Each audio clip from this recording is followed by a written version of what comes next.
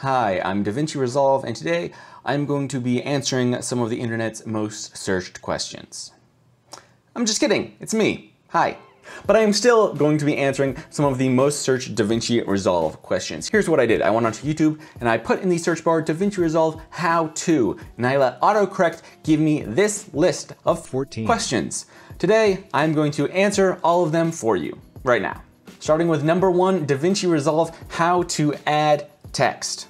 I have a timeline open here with some footage already on a timeline, and we are going to make sure our effects library is open here. I'm going to go to titles, and right at the top, you have text and text plus. If you need something simple, especially static text that doesn't move or change on screen, the default text effect can be great for you. The text plus effect leverages the power of the text plus node in the Fusion page. It's super powerful, but it can be more confusing and definitely more taxing at times on your computer. Select either one of them, drag it onto your timeline right above your footage. It will create a second video track here, and you can extend or decrease the length just by dragging the edge here. Select that effect, and then over here in the inspector, you will have all of the controls for that text. Small note, DaVinci Resolve also has the capability for amazing text presets. There are some awesome creators and companies making entire packs of text presets. I've made one, 50 text presets available now, link in the description. But let's move on to question number 2, how to export video.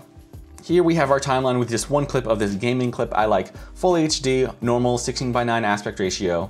And to export, I'm coming down on our page menu down here to deliver. I'm gonna click that, and then here in this render settings window, I have all of these settings to customize how I export this video. You can go to custom for motion control or choose some presets like YouTube, Vimeo, or Twitter. And some of these have some cool functionality, like in the YouTube preset, you can automatically upload your video to YouTube as well, and even create YouTube chapters from markers that you have placed in your timeline. If you're on the edit page, you can also go to File, Quick Export, and choose from a limited menu here. This could absolutely be useful. I never really use it. On the deliver page, choose the settings you want to use, give your file a custom name and choose a location for that file. And then you can click this button to add to render queue. That will kick it over to this window on the other side of your screen, where you can queue up as many videos and as many different file types as you want from any number of timelines. And when you're ready to export, you can just click this render all button. It will render your video, and if you happen to check this upload directly to YouTube box, which I did not mean to leave on, it will have uploaded this video to my YouTube channel as a private video, so no one will see it. Number 3, how to add music. Here I have another timeline. I have my gameplay clip up here, and in my media pool, I have this music selection. I'm just gonna drag this down to the bottom section of my timeline viewer here, where I can either drop it on the existing track or drag it below to create a new track. From there, I can make sure my mixer window is open down here, extend this out, and I have a custom fader for this track here on this audio 2 track.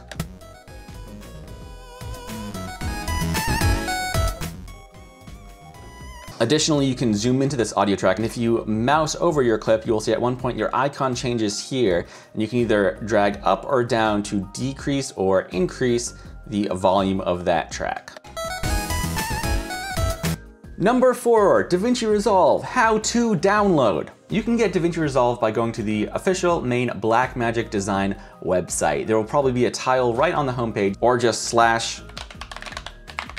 /DaVinci Resolve for the full product page. And first thing you will see, DaVinci Resolve free download now. Click that, and it will give you this prompt to download either DaVinci Resolve or DaVinci Resolve Studio. DaVinci Resolve 17 is free. DaVinci Resolve Studio is that pro tier with selected extras. Especially if you are just getting started, the free version is phenomenally full-featured. But there are absolutely perks to getting the Studio when you're ready for it. Select your operating system and fill out the quick form, and that will get you a download link where you can download and install. If you want to use DaVinci Resolve Studio, pay for it, which now you can conveniently do from the Blackmagic Design website. You didn't used to be able to do this. They will just email you an activation code. If you're not ready for Studio or you can't afford it, that's cool. Use the free version. When you are ready to make that jump, purchase a license from DaVinci Resolve or one of their resellers. Number 5, how to zoom in. There are a couple cool options here. If you are talking about just a static change in scale, with the inspector open, you can pull up this zoom number.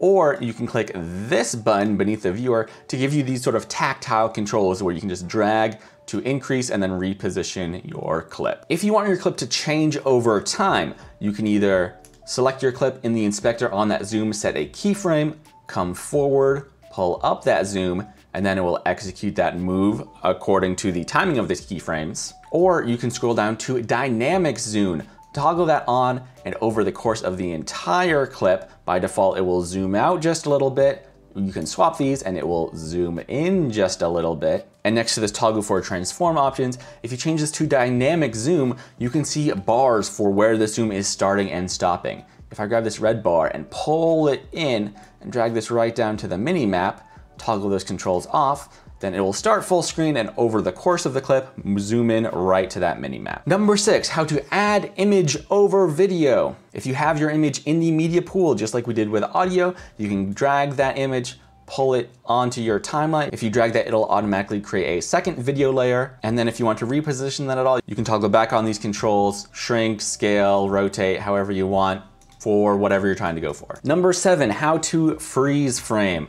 I have this video clip here, and if I scale and search for a moment I want to freeze frame, say right when I get the kill on this guy, I can zoom into the timeline, and in my inspector, if I come down to speed change, under direction, the third option is this snowflake. If I click that button, it will cut the clip, and at that head, it will just freeze that frame. If you would like to freeze frame for a certain amount of time, then before you click that button, you can go and just cut your clip right at that point, either by selecting the blade edit mode by default with B and clicking on your clip. I have split clip set as S on mine. And then if we just go back one frame and click that snowflake, now we just have a single frame freeze frame. But if I go into trim edit mode with T, then I can just extend this freeze frame out for as long as I want it to be. The motion will be playing, it will freeze frame, and then it will continue on. Number 8, how to copy and paste color grading. We have jumped over to the color page here where I have 2 clips. One of them I have this fairly exaggerated color grade on. You can see it compared to just the normal color of the clip. And that color grade is just on this single node here. Note, I am not a colorist. I use the color page as needed. I have a very base level understanding of the tools, but I'm sure especially in color management and handling all my nodes, I don't do that correctly, but that's not what this question is about. If you have a grade on one clip you like, you can just select another clip or any number of clips, and if you middle mouse button click on the clip with the grade you like, it will copy over the grade from that clip. You can see it right here in the node viewer, and now your 2 clips are perfectly synced. Number 9, how to download free. See number 4. Number 10, how to add subtitles. Now, by this question, some people could just mean text on screen, like you see that is really popular now, especially in like short form videos like Shorts or TikTok. You can use the native text tools like I showed off earlier, but DaVinci Resolve also has full actual subtitle support. If you right click above your video tracks, you can add a subtitle track. That will create a separate little window up here, and say I was talking along or if there was narration over this video. If you click in this subtitle window, your inspector will change to give you this subtitle control caption window here. And at any point, you can click create caption. And it will give you a little text down here, and you can be like, hello, welcome to my video. And you could sync that to the person talking, at which point if they got to their next line, you could click add new, and it would create a new line, and you could manually create subtitles as you go here. You can also jump over to style and change things like the font, the size, and even things like a little background box that does dynamically scale to the text. These subtitles will stay in this window, and when you are ready to export, you can come over to deliver, where in the custom export settings, you have subtitle settings down here. You can click export subtitles and choose from a host of options like saving these as a separate file or burning right into the video or embedded captions, and a host of formats as well. Number 11, how to speed up clips. It's just like our freeze frame question from earlier. In the inspect and under speed change, you have a number of options. Right off the bat, you have speed. If I am over a clip or I have that clip selected, if I pull up this speed, it will change the speed of that clip accordingly. An important setting to note is this ripple timeline option. If you've already selected the in and out points for a clip you know you want to change the speed of, then just select ripple timeline, and as you pull that speed up, the clip will shrink accordingly. Additionally, if you right click directly on a clip, you also have options for change clip speed, which give you some similar settings. And if you want to animate any of these speed changes, you have retime controls and your retime curve. If you change this little drop down from retime frame to retime speed, then you could drop a keyframe where on one side of the keyframe, you could crank up the speed, and then so it's going much faster, and then at the keyframe, boom, it comes back, plays full time. And you could even add some easing by pressing this little button here. So it's going really fast and then eases down into real time. And then if you wanted, you could set another keyframe and go back up to fast. Number 12, how to slow motion. Pretty much everything I just said, but the opposite. You can always drag this down to be below 100 and then it will be in slow motion. If you do drag the speed to below 0, it will go negative, your direction will actually play backwards and the entire video will play backwards. Number 13, how to crop video. In the inspector underneath transform, you have cropping controls where you can crop each side of your video and even add a little soft blur to them. Additionally, just like transform, underneath the viewer in this drop-down menu, you have tactile controls for this crop where you can just drag in the edges or the corner and this will actually crop the video. Then you could go back to transform, move this around wherever you want. And number 14, how to separate audio from video. By default, your clips should be linked here. You can toggle off linking for all clips by unchecking this little icon, linked selection. You have the keyboard shortcut there if you like it as well.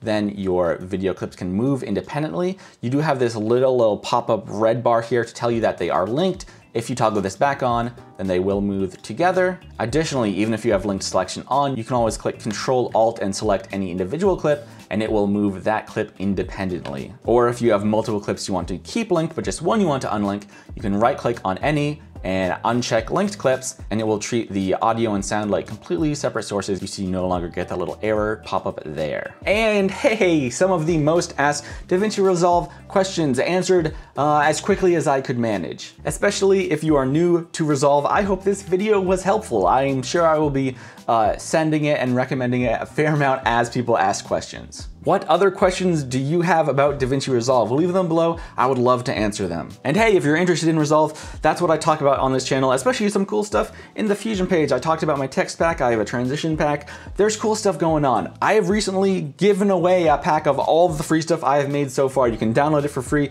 install it with one click, and get working with some pretty cool stuff. That's all available for you. Click around, you might find something you like. Thanks for watching, I'll see you next time.